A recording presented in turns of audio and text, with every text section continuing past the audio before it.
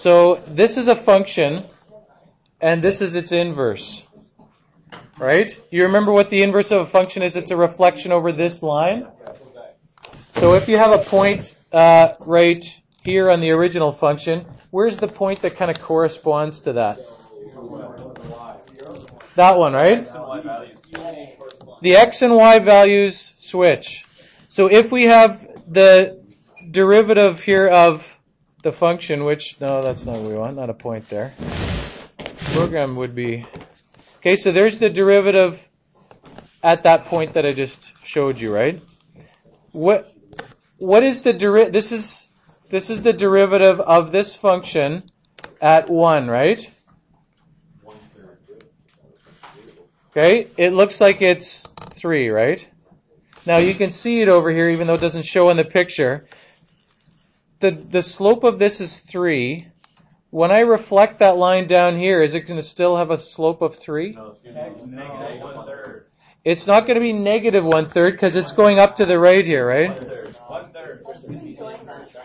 The slope of this is 1/3. The slope of this is 3. Okay? Are they at the same value? Are they, guys? Are they at the same x value? They're not, right? If this point is called AB here, the slope of f of x at A is the reciprocal of the slope of its inverse at B, right?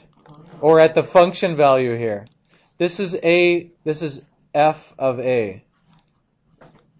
This is its the reciprocal, right? I think I made it so this can move here. No, I didn't. Maybe I did. I didn't. Maybe I made it so this one moves. Yeah, I made it so this moves. Whoa. Okay? Cool. The reciprocal, and then when that one's 0, this one's undefined. Okay, you see down in the window at the side it says undefined. And down here it's gonna have problems as soon as no, it doesn't, I guess. Okay? This one disappears because it's undefined. The derivative of the equations over here, the two slopes, those are reciprocals of each other, the slopes of the two lines. It isn't at the same x value, right? One one is at this point, the other one's at its corresponding point, 3.02. So if we're trying to summarize this here, if you have this function, f of x, if there's a certain point on there, like this is the function that we just looked at. So can you put something in your own words there that explains what was happening there? And draw a picture of it for yourself in your notes. Draw a picture that explains what's happening here, and then we're going to try and think about this. I will pause this again. Got to remind me. Okay. You have the derivative of the original function at this x value here, 1. You have the derivative of the inverse function, this is its inverse, at 2. Because that point corresponds to that point. Those two are reciprocals of each other. If you're measuring the rate of change of one of them here, right, and you're sort of getting change in y over change in x, when you do the reciprocal, it's going to be change in x over change in y, sort of. Like, it's going to be the change in y over here is going to be whatever the change in x was over here. You're kind of doing the reciprocal of the slope, because the change in each one flips over there when you switch x and y, right? When you take a function and do its inverse, you switch x and y. It's the same thing with your derivative, dy dx. You end up looking at the change the other way around. It's hard when you start writing the symbols for it here. The derivative of f evaluated at 1, and we have the derivative of f inverse evaluated at 2. How are those related? Are they equal? They're reciprocals, right? So 1 over this, or you could say 1 over this. Okay? 1 divided by one of them equals the other one. I really think the notation here gets people lost on, F inverse and stuff, but it geometrically, when you look at the graph, it makes sense why they're reciprocals of each other. And then the other problem is it doesn't work nicely that these values are the same. This has to be the points that correspond to each other. 1 and 2 is a point, 1, 2, 2, 1. Now the other way that they could say this is instead of saying this is 2, they could say that this is f of 1. So that makes it look even more complicated if instead of 2 there, it says f of 1, right? Because 2 is f of 1. Okay, so we're going to take it one step further and say 1 over df dx at 1 is equal to df inverse dx at f of 1. Oh my. And we're going to take it one step further than that and say, what if it was a generic thing here and we said at the point A, then this is going to be f of A.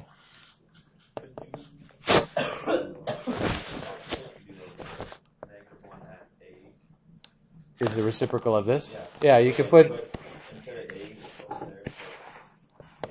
you could do this. Oh, I see what you're saying. You could say A over here. This would be f inverse of A? You could. But let's not for right now. But you could, absolutely, right? No, he's trying to understand it. Questions are good, right? You do? I think you're going to have lots of time.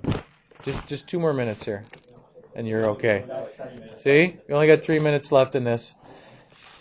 Now, I wrote this little box here, and I don't know if you can fit it in there, but the derivative of the inverse at x. The derivative of the inverse at x. Which I guess I'm doing it the way you just said it, when I write it out there. At that value.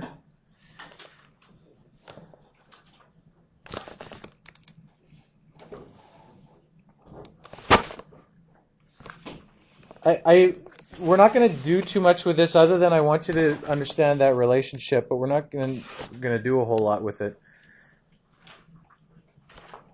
The reason that the only time you would need to know this is if you have a function where you need to work with the inverse, but the inverse is difficult to isolate y. Okay? Like this one. The inverse of that is not one that it's easy to work with here. If you want to know the inverse of this, actually before we write any kind of formula here, it'd be better to try with this specific function before we try and write it in general. If you take that function, you want to find the inverse of this. Think of this as a y and switch x and y, right? X equals y to the third plus y squared plus 1. You can't isolate y there, right? So you can't write it as f inverse of x equals something. But you can understand the relationship of the two here. If you want f of 1 here, take the original function and plug it in. If we want the derivative of f prime evaluated at 3. We want the derivative of f inverse at 3. What can we use to do this? Because we could go through and find it implicitly, right? You could find the derivative of this implicitly. Like this is the inverse, even though it's not a function. That's the inverse. So let's say, the long way is to do this, right? The long way is to do implicit differentiation on that and isolate dy dx, right? Okay, so the long way is implicit and then isolate dy dx and then evaluate it at 3. The shortcut would be if we have already done this, because this is a much easier derivative to find. If we know that the point if we know that the point 1, 3 is on the original function, then 3, 1 is on the inverse. 3, 1 should be on this. If we want the derivative at 3, it is going to be 1 over, what's it going to be? 1 over f prime at 1. Okay? That's the short way. You don't necessarily need the shortcut, but it's one of the things that's in here and that you can